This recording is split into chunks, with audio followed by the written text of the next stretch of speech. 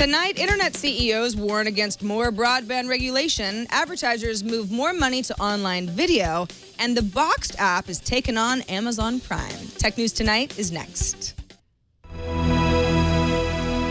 This is Twit.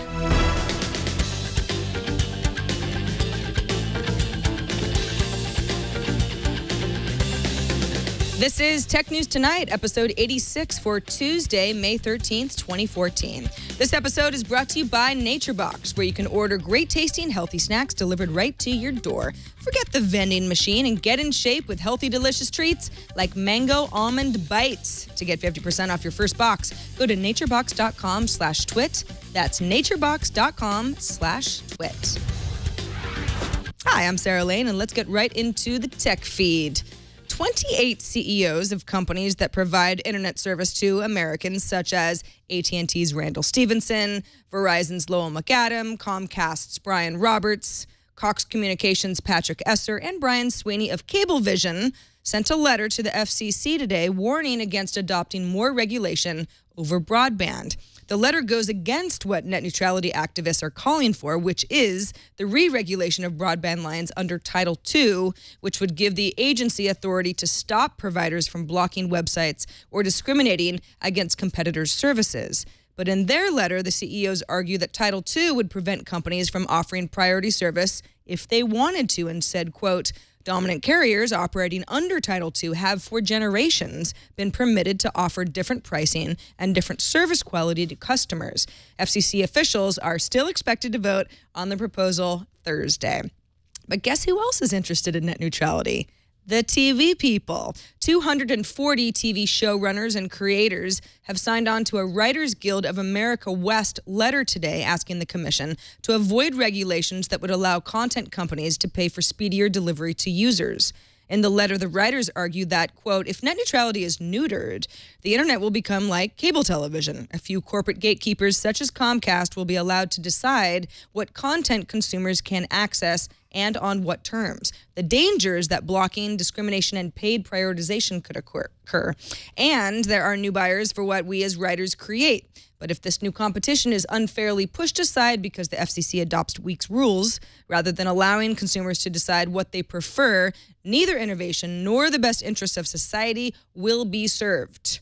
So this Thursday is kind of a big deal, everybody. While we're on the subject of TV, several major advertisers, including MasterCard, Mondelez International, and Verizon Wireless, have moved some of the money that they used to spend on TV to online outlets over the past year. And with those outlets in recent weeks unveiling plans to ramp up their programming, more shifts are likely, say media buyers. As video content improves and audience measurement grows, marketers become more comfortable with moving TV dollars, those ad buyers speaking to the Wall Street Journal say. Now, according to ComScore, almost 88 million people watched online video on a daily basis in the month of March, which is up 14% from the previous year. But the demographics between online and TV are kind of different. According to Nielsen, 30% of online video users are between age 18 and 34, and just 21% of TV viewers are in that same age range. Mobile app Boxed, which has been called the Costco of mobile, is taking on Amazon Prime with bulk and cheap consumer packaged goods delivered with free 2-day shipping. Now, Amazon Prime requires a $100 annual subscription fee. Boxed claims that shoppers save between 25 and 50% on the majority of products compared to most stores, and save time and gas by not driving to a wholesaler. The company also says top sellers are brand names in bulk, but also warehouse-sized bags of organic food. Sounds a lot like Amazon Prime. Boxed is also undercutting the online retail giant. A 12-pack of Bounty paper towels, for example, is $17.99 on Boxed and $33.27 on Amazon. The company just raised $6.5 million in venture capital to spend on increasing their inventory, improving logistics, and marketing. So TripAdvisor bought La Fourchette recently to compete in online reservations against OpenTable. And Google just bought Appitas to compete with Yelp with restaurants that needed better presences online. Today, Yelp is releasing a free Yelp reservation service using technology from SeatMe, which is an OpenTable competitor that it acquired last year. Are you still with me? So what Yelp can now offer restaurants is a no-fee booking as long as the restaurant has claimed its Yelp profile page. SeatMe's normal service is $99 per month for restaurants, and it will continue to operate alongside Yelp reservations, though both will provide the ability to accept invites and alert customers with confirmation. Restaurant owners can also run the free reservation service via a widget, meaning that it's at least competing directly with Yelp's own paid product on a basic level. Sounds like the company wants to get you in for free and then hope that you pay. Coming up for all you Dogecoin fans, so scare, much wrong with the online wallet, Doge Vault. And next, I'll chat with Kif Leswing from GigaOM about when multitasking might come to the iPad. But first, let's talk about snacking, because I love to snack, especially this time of day. When you're starving at 3, 4 p.m., though, you can just get cranky, you get lightheaded, you're ready to go to the vending machine, you don't even want to think about anything natural, you just want food, but don't give in. Keep your eye on looking good and feeling great, and head over to naturebox.com/twit. It's a better way to snack. Click on the continue button, and then you can choose between 3 subscription options. Then you place your order. Now, once you're a NatureBox member, you can select which snacks you want in your monthly box. I mentioned mango almond bites earlier in the show. These are so good. It's like crack. You can select from dietary needs, though. Maybe you're vegan. You want soy-free. You're gluten-conscious, lactose intolerant, nut-free, non-GMO. The list goes on.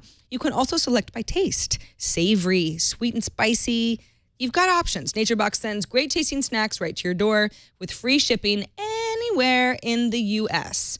Healthy, satisfying snacks, pistachios, granola, also over 100 different kinds, all with 0 trans fats, 0 high fructose corn syrup, nothing artificial ever. NatureBox is the snack happy gift that keeps on giving. You can do 3, 6, or 12-month subscriptions for yourself, a family member, a friend, for the office. Swimsuit weather is almost here. Time to snack smarter. Forget the vending machine and get in shape with healthy, delicious treats like these. You'll love them. Remember, to get 50% off your first box, go to naturebox.com/twit. Stay full, stay strong. Go to naturebox.com/twit. And we thank NatureBox for their support of Tech News Tonight. All right, joining us now is Kif Leswing, is a staff writer over at GigaOM, who he's been pretty busy today. Hey, Kif. Hey, how you doing? I'm doing great. Thanks for joining us. Let's start with this article you wrote earlier today that Apple is reportedly planning to add split-screen multitasking functionality in iOS 8 to the iPad. Now, that sounds a lot like something that Microsoft does with the Surface tablet, but it seems like the Surface tablet, it was always kind of keeping up with the iPad instead of vice versa. What's going on here?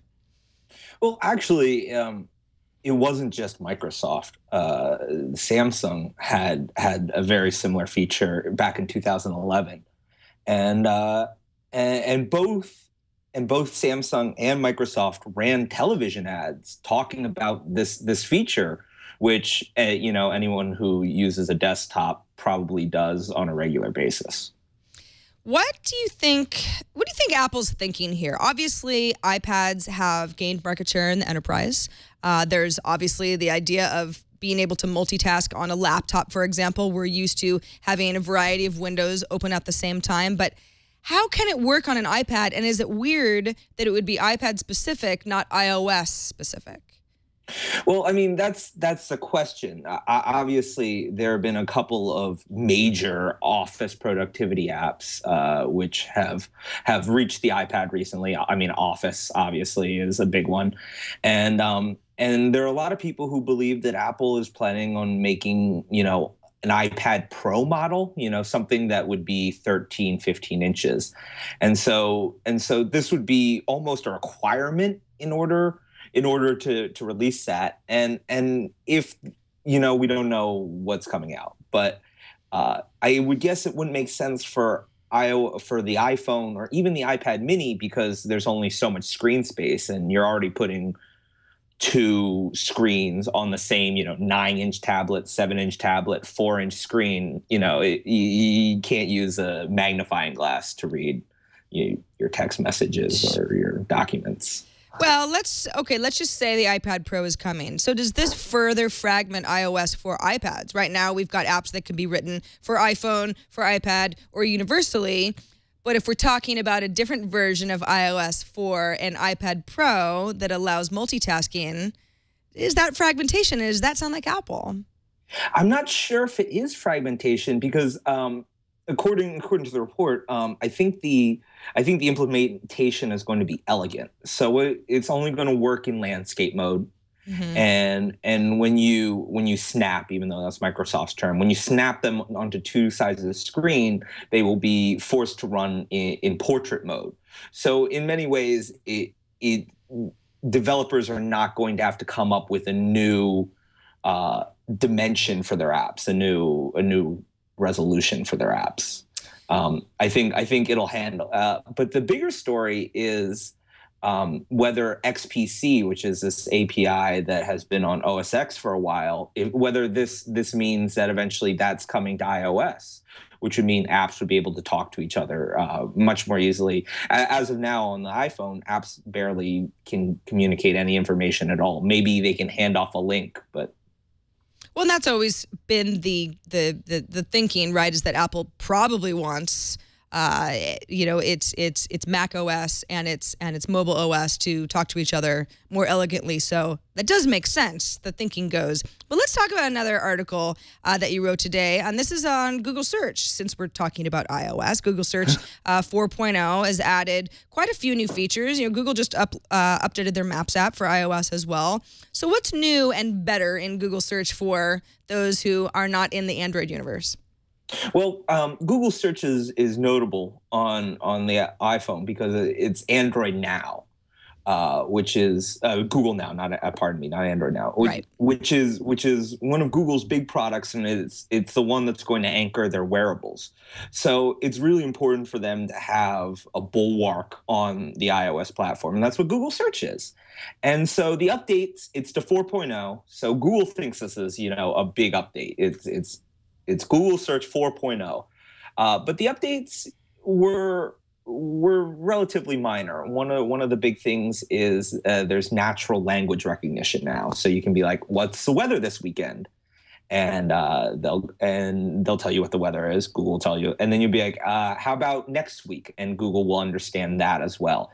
So that's a big one, And that might be or might not be because Bing is now the default search engine on Siri. So that might be one of the reasons they brought natural language processing. And then the other big one is, and this has actually been on Android for a while, and I find it super handy, is that it'll show you cards with updates to blogs you want to keep up with. So, tech news I read pretty much every day, but there are other blogs which are updated much more sporadically, 7 days, a week. And Google can know that you're a fan of that blog and push you updates on that. So that's really nice. That's lovely. Yeah. I love the idea of that. Well, thanks so much for talking to us. Let folks know, staff writer, of course, at GigOhm, Kif Leswing, let folks know where they can keep up with more of what you do online. GigOhm.com. All right, that's easy. Thanks so much. Yeah. Yep, take care. Take care. All right, we talked about Dogecoin and Doge Vault, and it's not good. Popular online wallet, Doge Vault, if you're not familiar with it, allows people to store and send Dogecoin, which is an online currency. It's like Bitcoin. Well, it's currently down. Apparently, the server is shut off. And although the company hasn't announced anything formally, Doge Vault users can't access their coins. One user reported that 950,000 Dogecoin or coins, I'm still not sure what the plural is supposed to be, were transferred out of his wallet before the site was taken offline. Then other Doge Vault users started reporting similar thefts. So, was Doge Vault hacked? Well, it's still a little unclear, but apparently the 950,000 Dogecoin that were stolen did show up in a new large wallet containing 111 million Dogecoin, so along with other coins that were possibly stolen as well. Still, very unclear, but appears to be a big Dogecoin robbery. One of the biggest in history. Although the history doesn't go back that far. But still, much money. So gone. Before we go, there is a little bit of breaking news. Google has started selling Glass to anyone, at least in the U.S., who has $1,500 to spare. They said that they weren't going to do it, and now they've gone ahead and done it. And that is it for this edition of Tech News Tonight. Subscribe to the show at twit.tv/TN2. Write us at tn2@twit.tv. Questions, comments, and feedback. And don't miss Tech News Today, which is tomorrow and every weekday at 10 a.m. Pacific, 1 p.m. Eastern. Watch us both if you can. I'm Sarah Lane. Thanks for watching. Bandwidth for Tech News Tonight is brought to you by CashFly.com.